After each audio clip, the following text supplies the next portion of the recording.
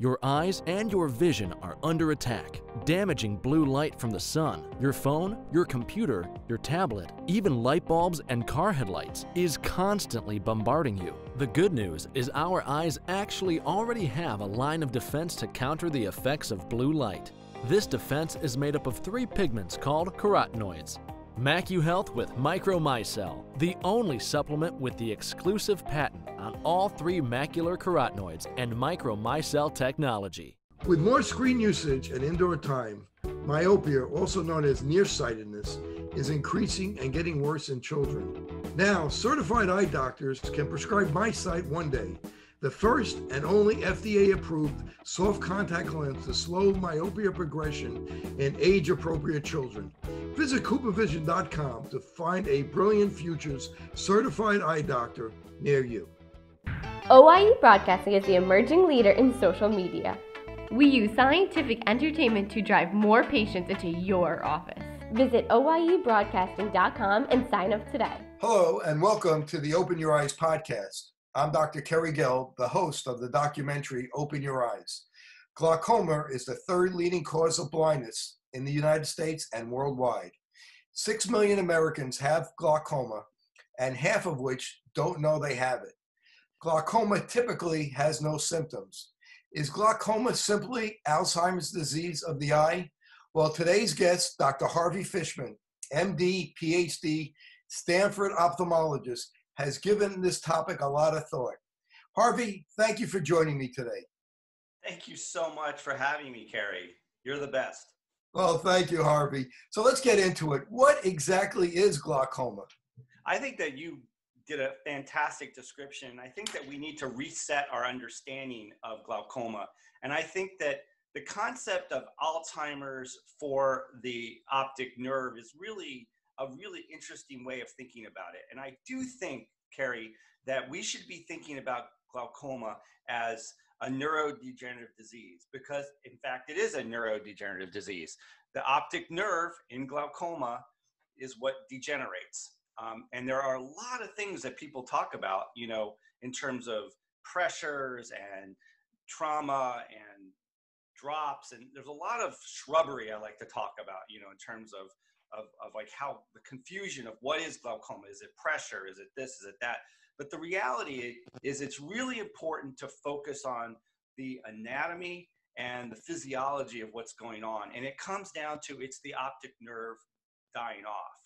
And people have to, when I try to explain glaucoma, it really is an optic nerve degeneration. It's like and of course the optic nerve is essentially like an extension of your brain. So Alzheimer's disease is where we start to lose cognitive function. And there's a lot of different components that go into why people, develop Alzheimer's, dementia, and other types of neurodegenerative diseases in the brain and other parts of the body. But with the eye, it's the same thing. It's a nerve. It's simply a nerve that's losing function and starts to die. In fact, to be more specific, as you know, the optic nerve is really not a single nerve. It's a bundle of nerves.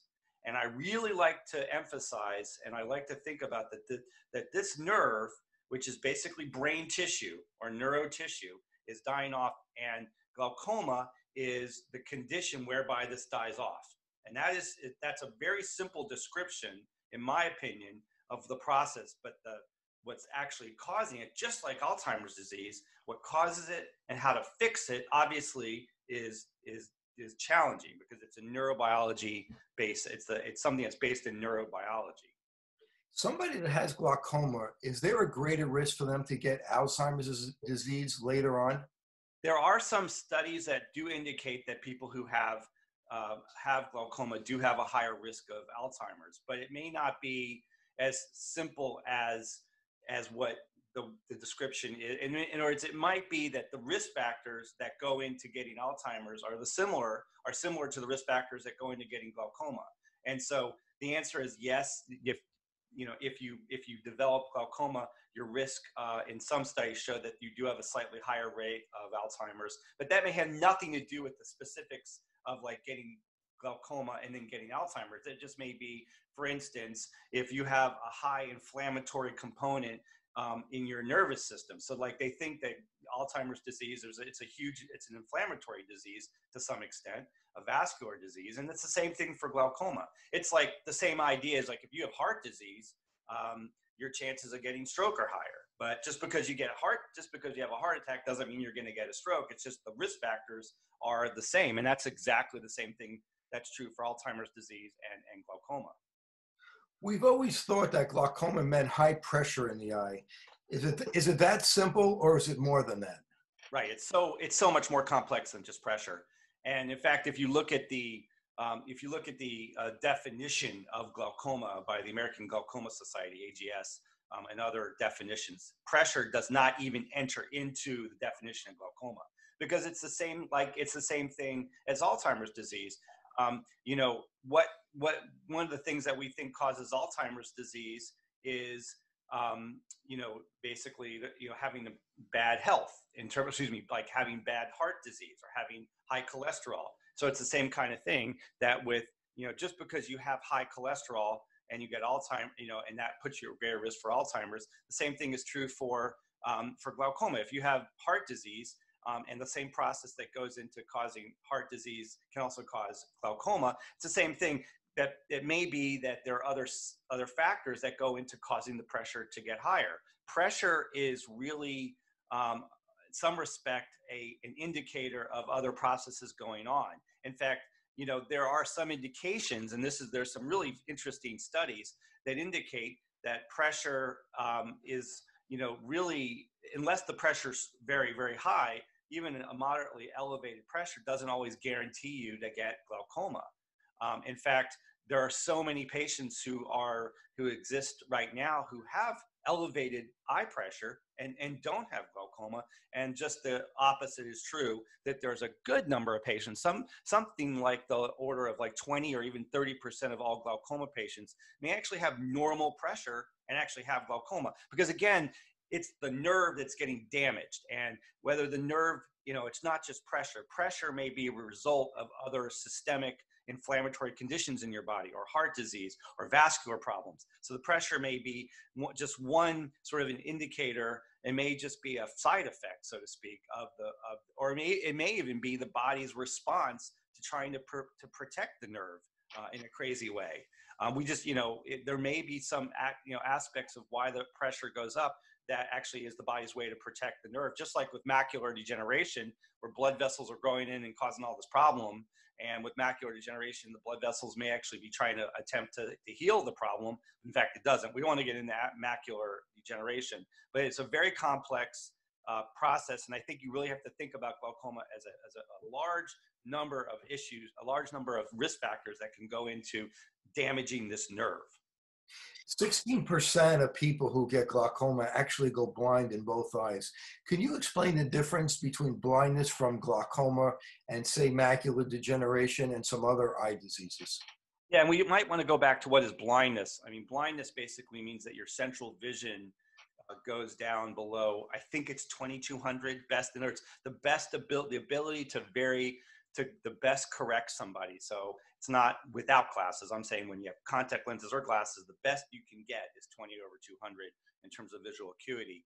And the question then is whether, with any kind of blindness, if that central visual acuity goes down, then we hit that definition. So the difference, for instance, with glaucoma is that it doesn't always affect the central vision. Often it affects the peripheral vision, your side vision, or chunks of your vision. So you could have like part of your vision in glaucoma can be perfectly 20/20, but then another part is it's complete blackness and blindness in that section. So think of the world that you're looking at.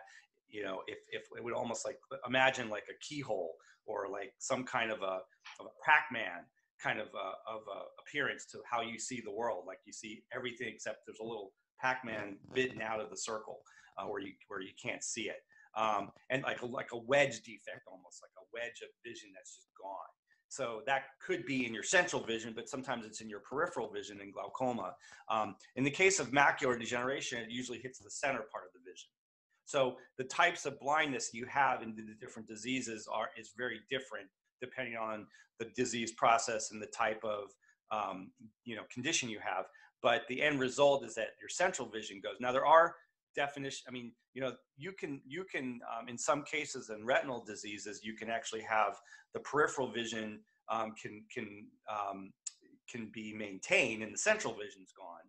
And then in glaucoma, you could actually have just the opposite. You could have almost perfect central vision. In fact, you could have a very, very, very small little area right in the center of your vision that's absolutely perfect and crisp, but then you can only see, you can't see anything beyond this very, very narrow tunnel vision. That can also happen in retinal disease, by the way, as you know. The most common cause of glaucoma, the most common type of glaucoma in the U.S. is open glaucoma. Other parts of the world is what we call narrow angle glaucoma. Right. What kind of symptoms are there for open angle glaucoma or open glaucoma to the layman? Right. So for open angle glaucoma, they almost describe, one of the descriptions of open angle glaucoma is sort of the silent thief of your vision, because generally with people with open angle glaucoma, they usually have one eye gets affected at a time. Doesn't mean you can't have both, but usually one eye can start getting a decrease in vision progressively. And because we have two eyes, and because we are so binocular in our world, having one eye can slowly get worse without even knowing it. And so you can be in a situation where you could lose half your vision in one eye and never even know it. In fact, I see that quite often in clinic, where somebody will come in and they could be going on for years not knowing that they have a particular part of their vision that's gone, just because they just didn't notice it. And what age group is it glaucoma most common in? So you'll have to back me up on the statistics in terms of the numbers. Obviously, people older than the age of 60, older than 55 to 60 is where glaucoma starts to increase in number, especially when you get into your 60s and 70s, certainly in 80s. It's much more prominent. That doesn't mean you can't have glaucoma as a child. There are plenty of cases of congenital, your kids are born with glaucoma. And of course, there are lots of people who are born with glaucoma, who develop glaucoma even in their early teens or in 20s. So it's a disease that affects a wide variety of different groups. And different types of glaucoma tends to affect different age groups. So for instance, there are certain groups that tend to have a slightly higher rate at a lower age, at a younger age than other types of conditions. And you'd mentioned one thing, sorry to interrupt, but you'd mentioned one thing about like what's the difference, or you brought up open angle versus a closed angle glaucoma. And really until your pressure goes really high, and if the pressure is getting super high to the point where the eyeball is so pressurized that the cornea starts to get fluid in it and fluid starts developing, that's where you can start noticing it from a physical standpoint. That's where the vision will decrease quite a bit if somebody comes in with very high pressure. But what's interesting is the body has this unbelievable ability to compensate at very slow levels. So when glaucoma, it's not uncommon to see somebody come in with very high pressures and the eye looks normal, at least from their perspective. But then when you measure their pressure, it's like sky high. And the reason is that their body just slowly compensates for that gradual increase in pressure that occurs over as time goes on. And then at some point, the eyeball just can't compensate. And then it starts to fill up with fluid, like the cornea, for instance. And then things go really quickly. And then you really notice it. And then you can also have pain when it gets to that level, because then the cornea starts having problems. But it's interesting that if you were to take like the average person, Carrie, you or me, and presumably we have normal pressures, and if you were to take our pressure and you were to like jack it up, like, so normal pressures, in the teens, ideally in the teens, and we should talk about what normal is, because there really isn't a normal, but the average pressure that's considered in the sort of the normal-ish range is in the teens to low 20s. And if you were to take and let's just say you and I run at that pressure all the time, and if you were to take our pressure and jack it up to like 50 or 60, and by the way, these numbers are millimeters of mercury, I should point that out. So if you take the pressure and go up to like 50 or 60 millimeters of mercury, we're going to be in pain. because that's an abrupt change. Whereas, you know, the average, you know, whereas some of these patients who have open angle where it just goes really gradually, you know, in those situations, it's going so gradually, they don't even notice they don't even notice the pressure going up. And it's very much like the description I make, like the frog getting boiled in a pot. It's, you know, you can gradually increase that temperature and the frog's doing fine until it hits 100 degrees Celsius, and then it's not doing fine. That's a great point, because it's very common to see a patient who has a pressure of 35, 40, where anything, say, under 20 is what we might consider normal, but have a pressure of 35 or 40, which is very high pressure, has a lot of damage to the nerve of the eye and is starting to go blind from glaucoma. And the patient is asymptomatic. They have no symptoms just because of what you're saying. Right. And that's what's so tricky about it. And the other thing that's tricky is that pressures change. They can change from the morning to the evening. And so, I mean, in terms of screening patients, you know, and we'll get into that, of course, but, you know, the reason why we go and we want people to get checked periodically for their pressure is because you won't know that you have glaucoma until you actually check the pressure, and other things as well.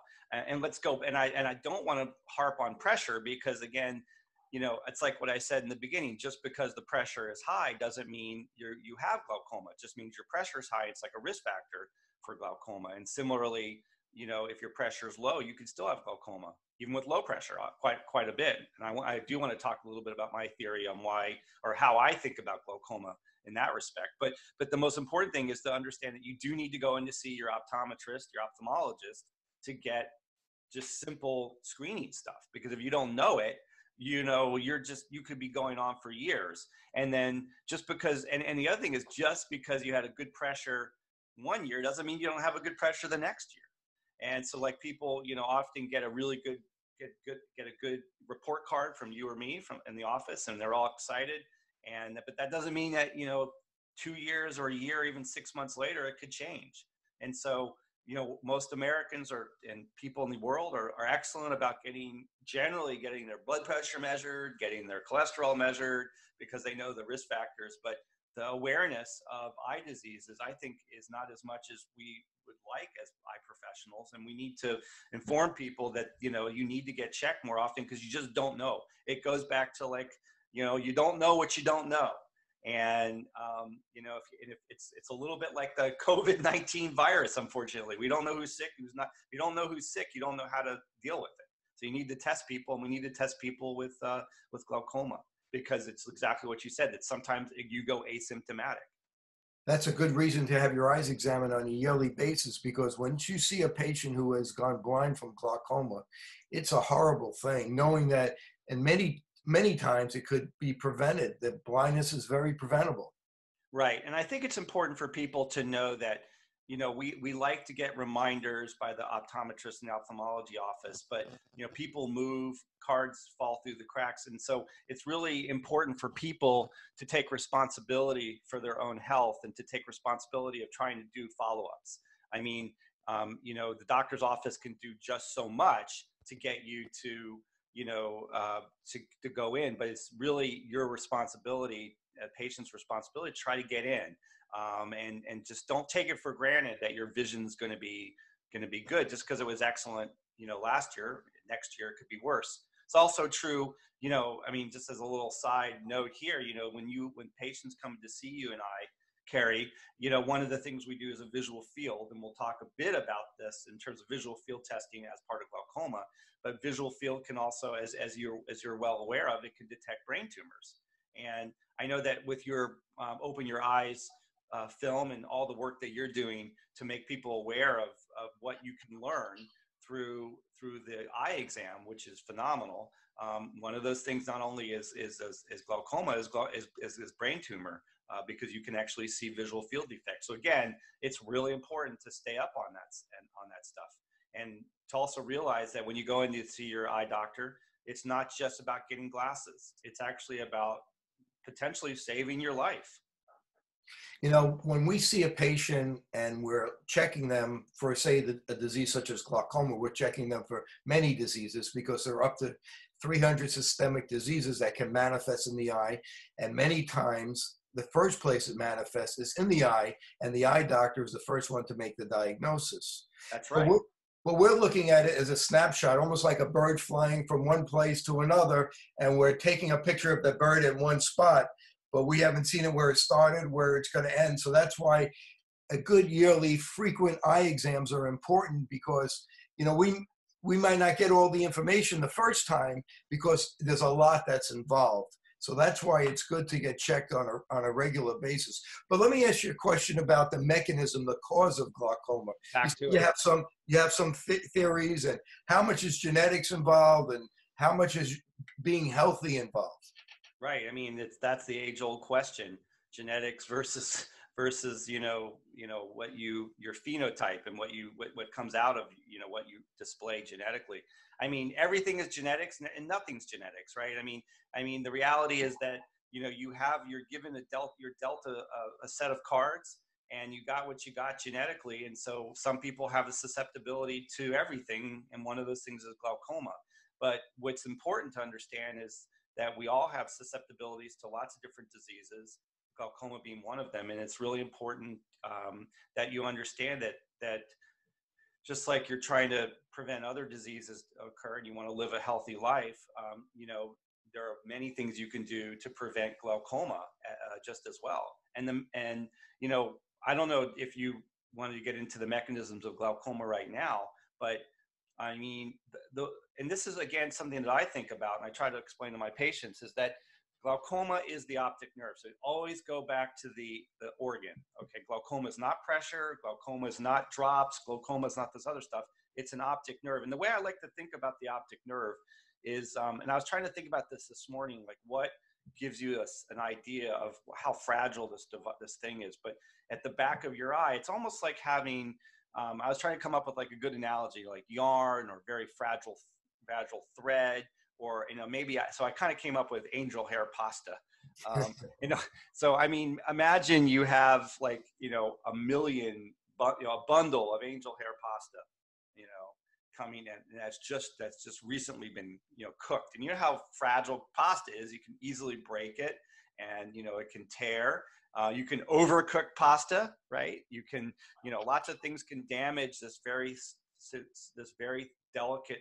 I mean, maybe we'll go back to thread. Maybe angel hair pasta is not exactly what we should be talking about. But let's just say you have this delicate thread, a very gossamer, delicate bundle of thread that's coming out of the back of your eye, and these threads, or the fibers of the optic nerve, can get damaged by lots of things, right? And one of the main theories, one of the newest theories, is it's mechanical constriction. So like if you get a crush injury to your arm, or you get a pinched nerve, everybody understands a pinched nerve, right? You get a pinched nerve, or your back. I mean, that is so clear as day, right? If you start to get back problems, it's because, like, I carried my kids for like 15 years, and my spine starts to compress, and it crunches on a nerve.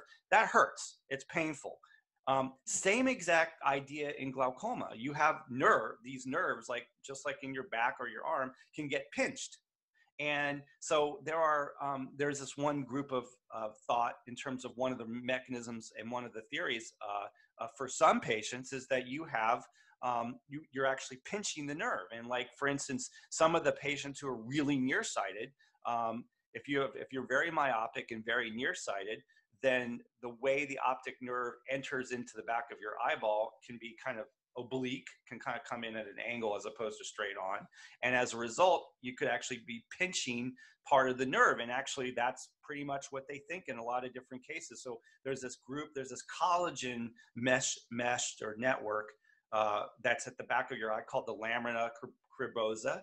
The lamina cribosa is this meshwork of collagen that kind of holds the nerve in place. And depending on your genetics, you may have thinner or thicker amount of collagen in that area, and then depending on the length of your eye and so forth. And so imagine that you have this thread that's sitting on your eye, and it's going back and forth all day, and eventually you can pinch it off, just like you pinch off the back nerve. And so when you start pinching off those nerves, they die, they get crushed. And that's sort of one way you can think about glaucoma, and that's the mechanical theory.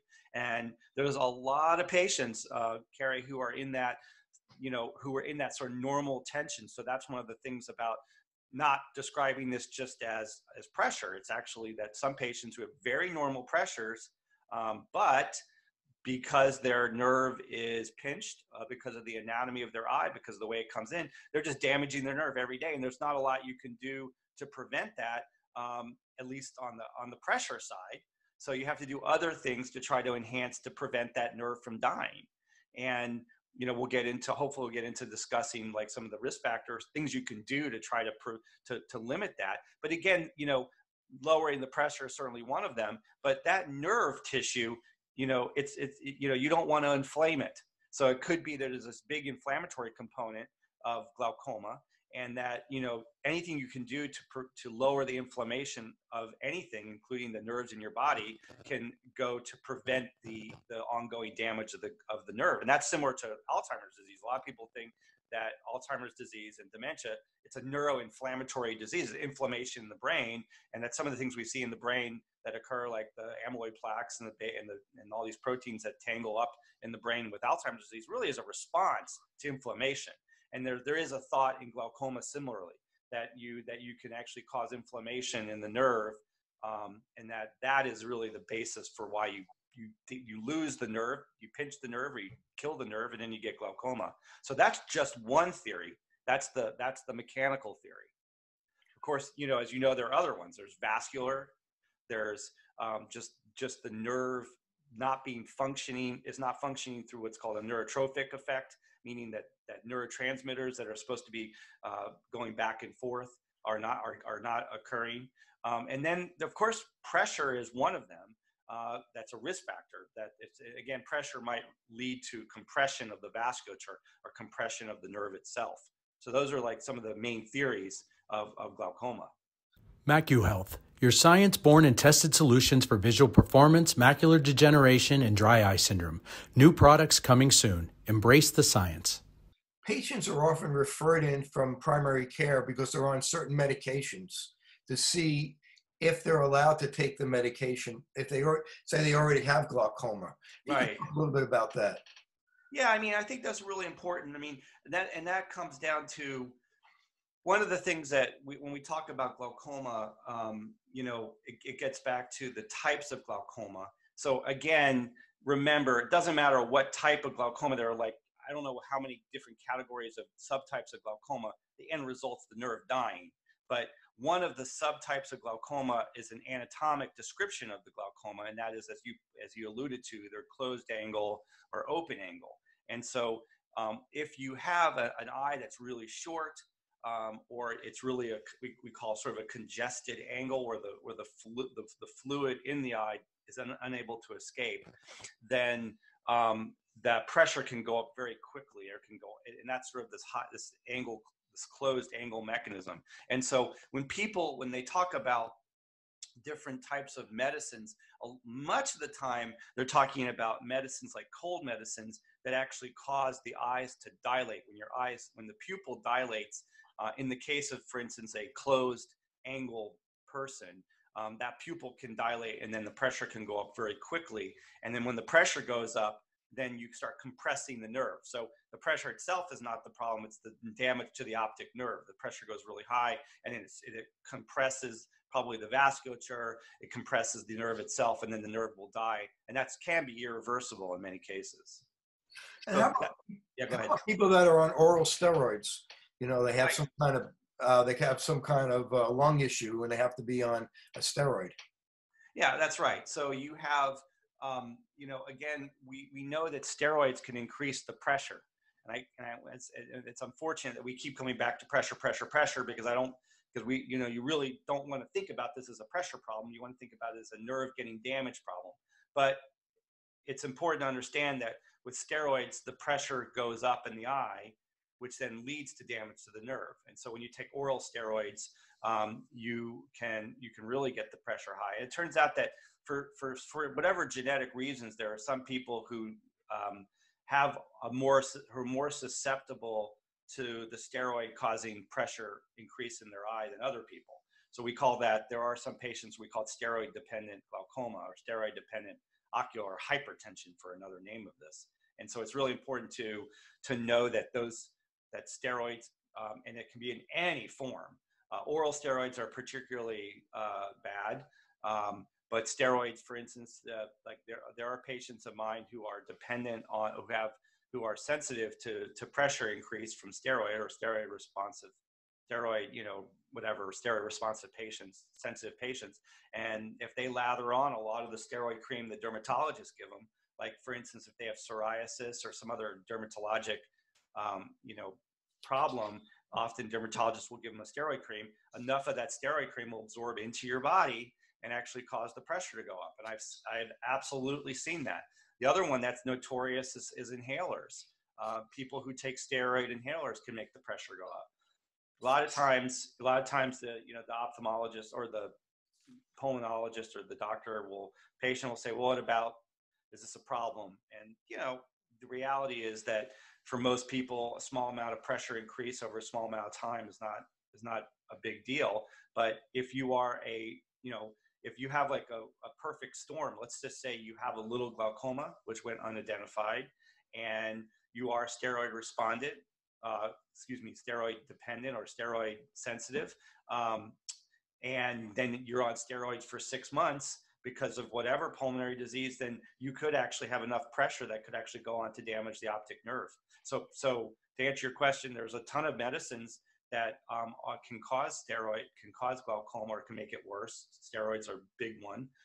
Cold medicines, like if you take phenylephrine, anything with ephedrine, like Sudafed, for instance. And there's a lot of cold medicines that sneak Sudafed in there, or ephedrine, because that causes the pupils to dilate. And then there's a lot of natural medicines, a lot of natural, food products and so forth that can actually cause the pupils to dilate, and so forth. So you have to be, I think it's important to ask, and I get this question a lot, which is like, my doctor wants me to put me on this medicine, and is this going to affect my glaucoma or whatever? And so majority of patients who don't have narrow angle, it's generally not a problem. But, if it's a steroid, it can be a problem. And right. But one of the things I always tell my patients is that, if you can't breathe, then you don't have a person. Right. So we want to keep you alive. And, so it's like, there's a hierarchy to what we do. So, lung beats pressure. So if you need to live and you can't get, if you have emphysema or you have really bad lung disease and you need to be on steroids, that takes precedence. So I always kind of joke in a nice way with my patients. I say, look, if you need to take the steroids, you let your pulmonologist give them whatever, let them give you that. I'll deal with the pressure. Okay. Don't not take the oral prednisone, just because maybe your pressure goes up a little bit. Right. We could always deal with the pressure, but you want to get examined. So if you're on an inhaler that has Symbicort or Flovent or Advair that has a steroid in it, you want to make sure that you're getting your eyes examined, because that could raise the pressure, just like you said. Yeah, and the other thing that's really scary is that there's a lot of OTCs, a lot of over-the-counter medicines now that actually have steroids. I couldn't believe it. I was in Costco, 6 months ago, and Flonase, which is, Flonase is on the market. That's, they talk about all these medicines that they don't allow into the market because the FDA doesn't. I think that that's a pretty dangerous medicine as an over-the-counter, because, I don't think they were thinking about, steroid increase or pressure increase when they made that OTC. Yeah, it's OTC, but it could cause glaucoma. So if you're on those medicines, you really need to get checked. Yeah, just because it's OTC doesn't mean it's safe. Exactly. So let's talk about some of the risk factors, some other risk factors. Let's talk about sleep apnea. Oh, great. That's a really important one. That's a super important one. I know that's one of your favorite topics. I have personal experience with that.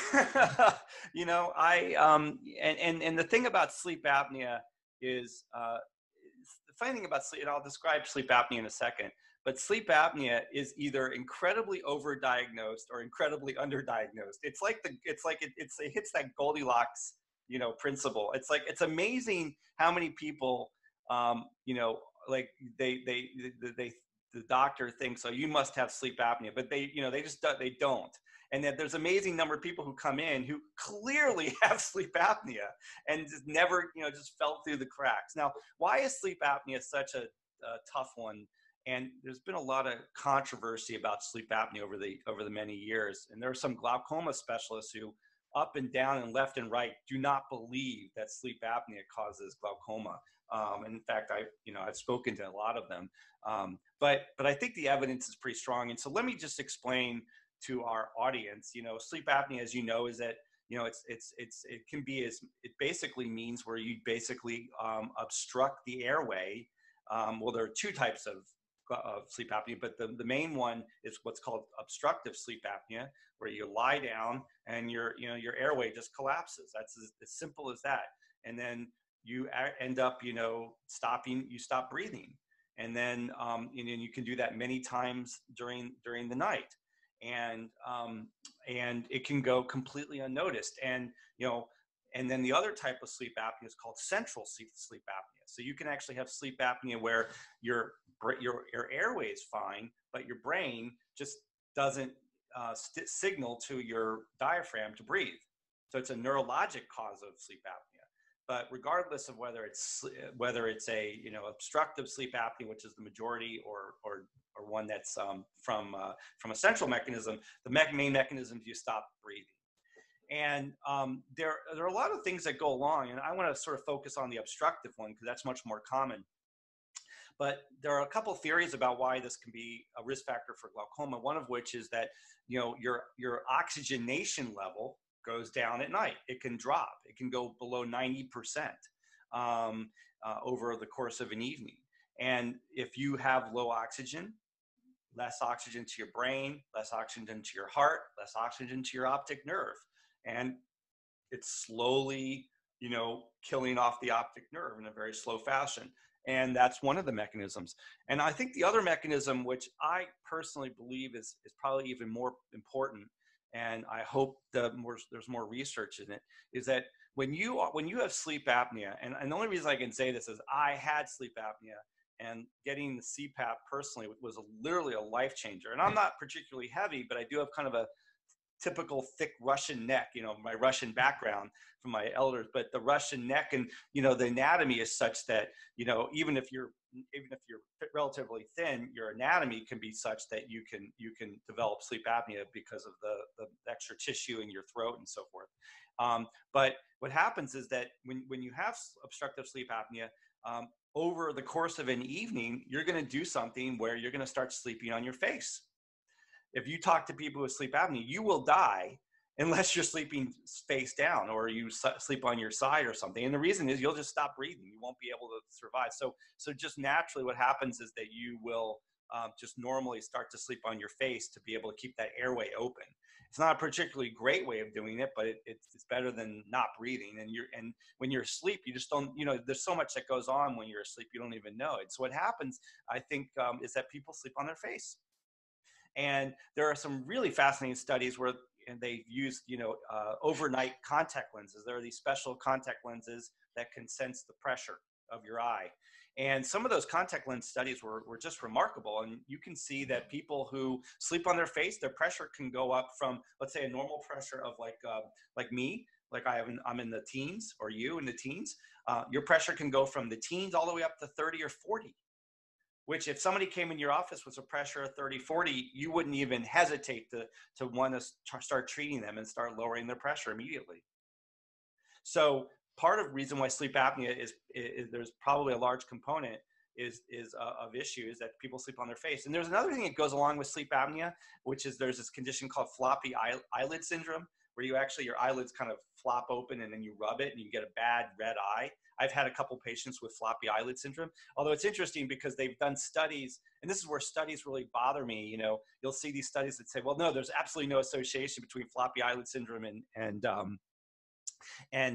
sleep apnea. But, you see it all the time clinically. And so I would say that's the other reason why sleep apnea is a really big issue. And and so, and the other thing is that if you have all of my glaucoma patients, if I have any patient who is an uncontrolled glaucoma patient, like where they're continually where their their visual field and their different, optic nerve thickness, which are some of the measures we do to determine whether they have glaucoma or not. If I see that going down at a faster rate than I'm happy with, then I really encourage them to get a sleep study, because, and the other thing that's a little frustrating is sometimes I'll send them to the sleep apnea doctor, and the doctor will be, and this is where it like goes undetected. It's like, well, it's not that bad. I don't think you need a CPAP. Whereas other guys, like, they have nothing and they get a CPAP. But the reality is that, like, when it comes to glaucoma, you're trying to keep this very fragile nerve, like we talked about. You're trying to keep this fragile little thread, alive. And if you have a little bit of deoxygenation at night, you want to optimize everything to keep that thing alive.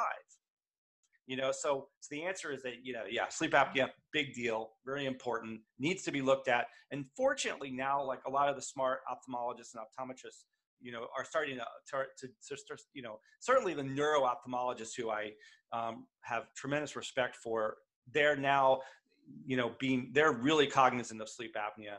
And then they're actually sending a lot of their, like, people who have strokes to the optic nerve, they'll actually send them for sleep studies pretty often. And I like that, because I think that's an important risk factor that needs to be dealt with. Even if you don't have significant sleep apnea, it's probably important to make that optimized.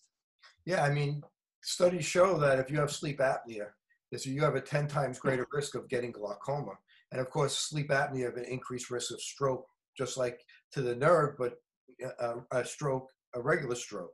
Yeah, the other thing is blood pressure. I mean, and that goes back to glaucoma. So one of the things that's interesting, if you look at the mechanism of sleep apnea, one of the reasons why people's blood pressure goes up is because there is less oxygenation to the body, right? So when your oxygenation level goes down, then the brain or the heart's response and the kidney's response is to increase the blood flow. And so as a compensatory mechanism to make more blood flow to oxygenate the tissues in your body, the blood pressure goes up. And so you more sympathetic. Right. So you can actually cure somebody's blood pressure issue just by giving them, by treating their sleep apnea. And the other thing that's interesting, and that goes right back to the glaucoma thing, that we know that I'm sure talk about hypertension, high blood pressure is another risk factor for glaucoma.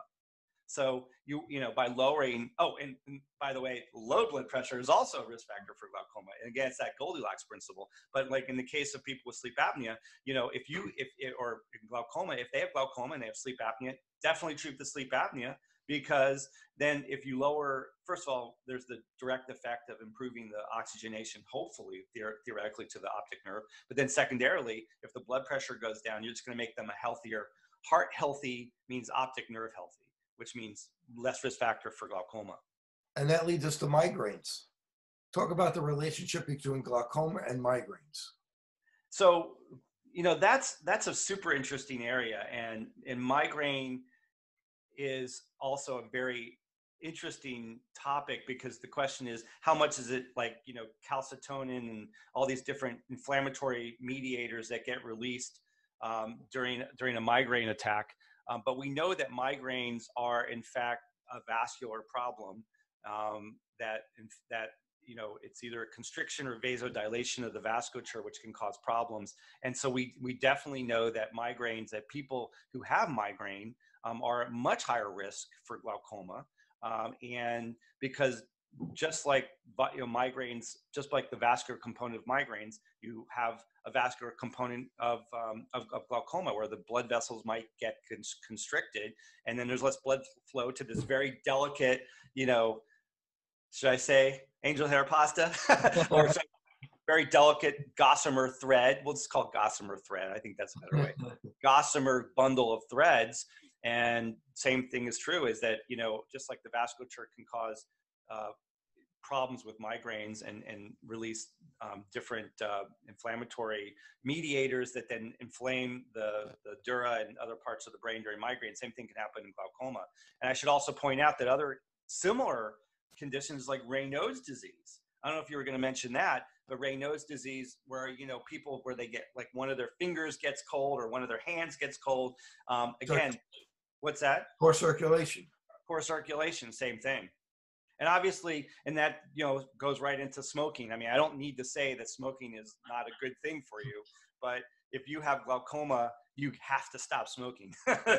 You know, that is just, or if you have a risk factor, you cannot smoke. I mean, not that goes without saying, but again, the vasculature just gets trashed with smoking.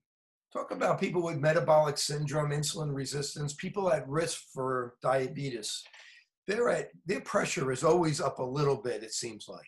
Yeah, and I mean, and again, it goes back to that vascular issue, and overall, you know, effect on tissues. I mean, diabetes just wrecks the body, and it certainly wrecks the vasculature quite a bit. And you and I often will pick up diabetes in patients, you know, years before they even have it. And I know you have some really cool techniques in your office to do that as well. And you know, we both have OCT angiography, although your device is a little better than mine. But the reality is that you know, with respect to the vasculature and you know, and the havoc that diabetes causes on the very, very small blood vessels that supply all sorts of parts of our body, kidney, heart, and brain.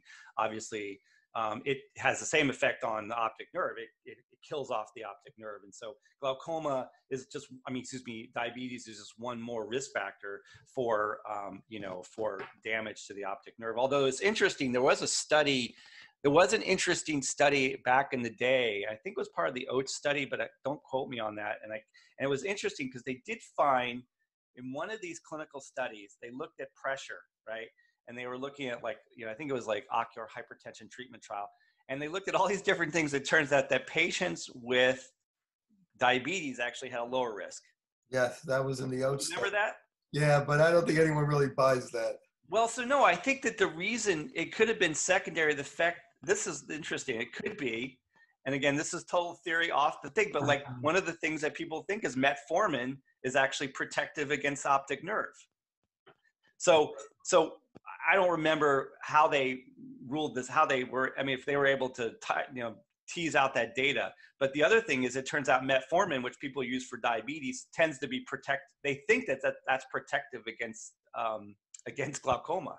So it could be that the patients who actually had diabetes, who were on metformin, may have actually been protecting themselves with metformin. But that's just, you know, I mean, but that just shows the complexity of this incredibly complex disease. But that's true. They're looking at metformin as an anti-aging medication. That's right. And anti-aging, of course, is it's neuroprotective. So they think metformin is a very neuroprotective drug. But, you know, you and I are not guys who like to put pharmacy in people. And I like to try to do it naturally. There are a lot of anti-aging. There are a lot of ways you can make your health better without taking metformin and other things.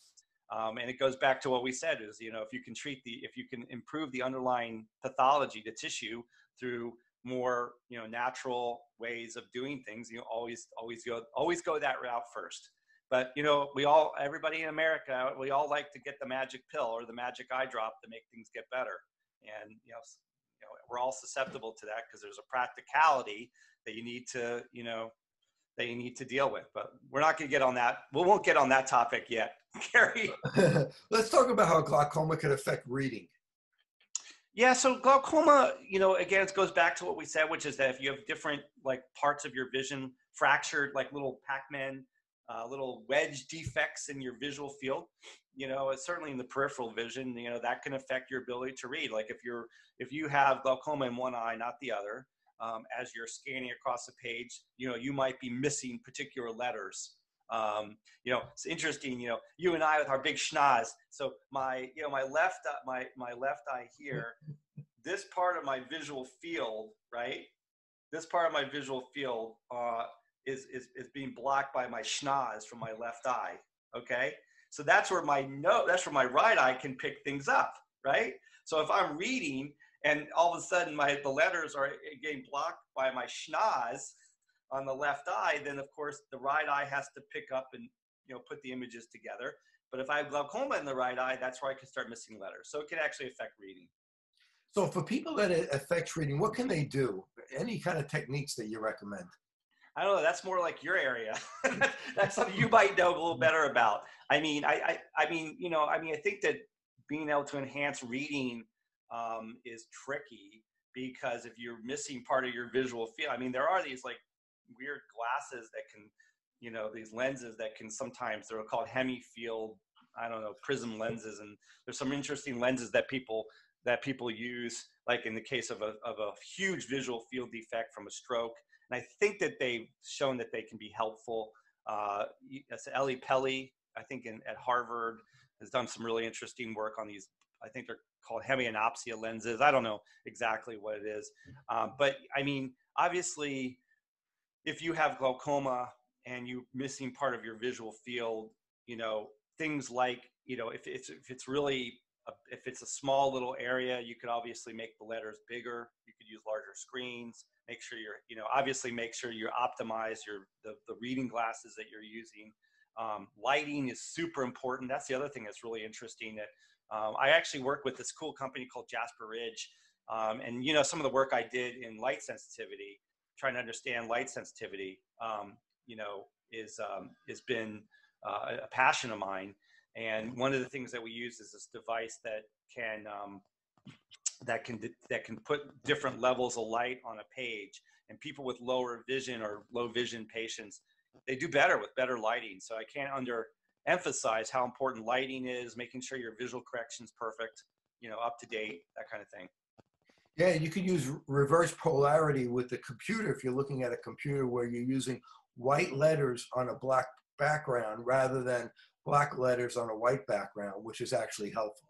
I was going to make a really bad joke, like maybe she got a nose job, so you can see the other part of it. Because like if I get glaucoma, I'm in big trouble with my nose. When I play softball, I always had to make sure I have both eyes facing so I don't block off one eye from my from the schnoz. So let's talk about driving. Yes. What happens with driving in glaucoma, and when is it where, you know, you can't drive a car anymore?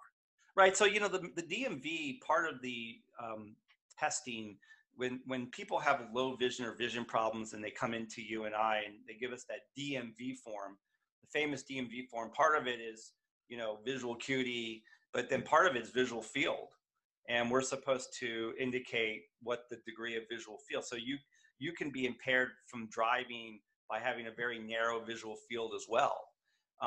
And so visual field is an important thing, especially and particularly in cars. I mean, the thing about cars is that, you know, and actually Stu, you know, our buddy Stu and you and I have always talked about, I mean, one of the papers I've always wanted to do, one of the studies I've always wanted to do is actually to show what the visual field defect is just with a car. Because, you know, you have all these impairments, right? You have the side part of the, you know, windshield, your seat. So there's already fairly decent amount of visual impairment in cars. There's also blind spots, as you know, in cars. And that's why there are a lot of the new technologies out there where they have blind spot detectors are been very helpful. But when you're driving, you got to be really careful, because now, in addition to the already big blind spots you might have in your car, now you have your own blind spot that you have because of your visual field because part of your vision is gone in glaucoma. And so with those, you know, if you have glaucoma, you just have to be really careful about making sure that you're moving your head more. You know, like when you're driving, it's kind of like when I was teaching my son how to drive, which, by the way, did not go very well. I think both of us are still very traumatized by that experience. But I think we'll get over it with a lot of therapy in the future. But the reality is that you know, it's really important. I always emphasize, you know, you can't just look in the rear view mirror. You can't just look on the side mirror. You got to actually, you know, turn your head and actually do that. And that kind of advice is really helpful to people who have visual field defects when they're driving. To basically, you know, sort of, you know where your visual field problem is, and then make sure you're compensating for that when you're driving. And also, you know, one other thing that happens with one of the symptoms of glaucoma, which we didn't really talk about, is that their contrast sensitivity also goes down. And so the ability to detect differences between light and dark, or the ability to, you know, to be able to do something. Sorry about that. Let's get a phone call. Can we cut this part right now? Can we do a little section here? We'll just keep going for one more, and then we're gonna end in a minute. Okay, good. Sorry about that. Just because my staff just called me. Okay. But in any case, the visual acuity can go down in ways that are not just like, the ability to see contrast, light and dark. Okay, so the ability to see light and dark is really important in contrast, and that becomes something that you lose not only with glaucoma, but you can lose it with macular degeneration. You can lose it with other diseases, and in that situation, the ability the ability to drive, especially at nighttime or under really non-optimal conditions, can be really problematic. And so it's really important to also recognize that, like, if you have glaucoma and your contrast sensitivity is down, it's important to be able to, take into account like driving conditions at night, be careful and so forth. Driving at night is really difficult. I never realized, as I'm getting older, how difficult night driving really can be. And amber tinted lenses or yellow tinted lenses could be really helpful with people starting to lose their vision. But a recommendation to our glaucoma patients: make sure you drive with a family member and let them give you the okay to be able to drive, because do not drive if you can't see properly, because we know, what you don't want to put yourself at risk. You don't want to put others at risk. And just to add one other thing, as far as falls go, people with glaucoma are at greater risk of falling. My daughter is an occupational therapist, and one of the things they taught her in occupational therapy school, the one thing they taught her about the eye is people with glaucoma have a 4 times greater risk of falling. That's right. And so, I mean, any kind of again, these are all these neurodegenerative issues, right? Or just, aging degenerative issues. Like when you get older, if you can't see as well, your balance gets worse. When you get older, your muscles are not as strong, your joints aren't as good, your ability to your proprioception, which is knowing where you are in space, where your muscles are in space, all those things, your inner ear, all these things start to degenerate. So vision is a key one in terms of keeping your balance and being able to ambulate. And one of the leading morbidities, meaning that one of the leading causes of problems in elderly and even young people, is a fall. And I mean, I can't emphasize how important, there's a lot of crazy things that Medicare requires us to, document. Some of them makes no sense from an ophthalmology or optometrist standpoint, but one of them that I actually think is really helpful and super, good is like to ask people about their fall history, because, if they've fallen and that, it's really important, because when you fall, it's like a cascade of events that occurs where everything starts to go down. You fall, you can't eat as well, potentially you can't ambulate, you can't exercise, your emotional, your psychiatric, thing. It's a cascade event that can really end in bad outcomes. Well, I want to thank Dr. Harvey Fishman for joining me today and talking about the problem of glaucoma. We're going to have you come back. We're going to talk about treatment. We're going to talk about surgery, and we're going to talk about prevention. But if somebody wants to be able to get in touch with you, Harvey, and learn more about you, learn to become a patient of yours, what can they do? Hey, thanks for asking. Yeah, so I have a website, www.fishmanvision.com. I can also be found on Twitter at @drfishman. I also have a new podcast as well called I Chat with Dr. Harv, and I have 1 episode so far, and hopefully we'll be getting you on my show as well. And so those are the places you can find me. Well, I'm looking forward to it, and thank you for joining me today. This is Dr. Kerry Gelb for Open Your Eyes. Thanks so much, Kerry.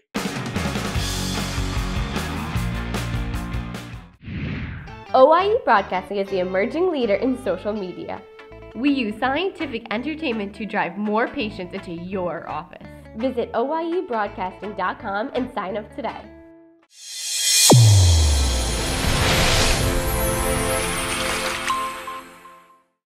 Your eyes and your vision are under attack, damaging blue light from the sun. Your phone, your computer, your tablet, even light bulbs and car headlights is constantly bombarding you. The good news is our eyes actually already have a line of defense to counter the effects of blue light. This defense is made up of 3 pigments called carotenoids. MacuHealth with MicroMicelle, the only supplement with the exclusive patent on all 3 macular carotenoids and MicroMicelle technology. Fitting multifocal contact lenses presents a big opportunity to meet patient needs while growing your practice. Alcon is your partner not only with our innovative portfolio, but through e-learning. Learn to enhance your multifocal strategy today with the Alcon Experience Academy. Each generation was supposed to be healthier than the last one. Lifespan was supposed to be increasing. We were supposed to be in this paradise by now. Instead of getting healthier and healthier, it seems to have gone the opposite way. Millennials were projected to be the first generation in history to not outlive the generation before them. We are certainly headed for disaster. I think a lot of people are beginning to question the whole story. We live in a time where the paradigms are shifting. And the optometrist, in my opinion, is one of the best kept secrets. The public doesn't realize about going to the eye doctor. So many different diseases actually manifest in the eye. The back of the eye is the only place in the body that you could actually see the blood vessels. Completely non-invasively, you could screen thousands of people, not just for their eye health, but for their whole body health. Because this disease is here, it's also going to be here. And I can look into the back of my eyeball, and there are expert doctors on the ground who are looking at my eyeball while I'm doing it.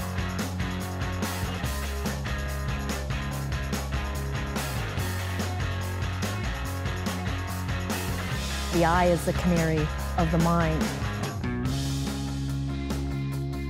The eye is the kingdom. Will everyone please open their eyes?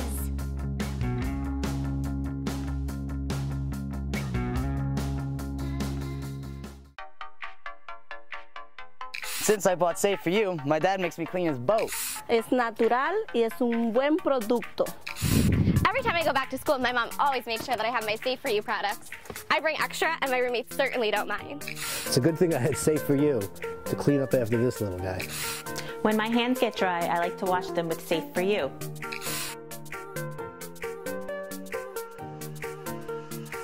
And most importantly, the reason why I buy Safe for You is because it's safe for me and you.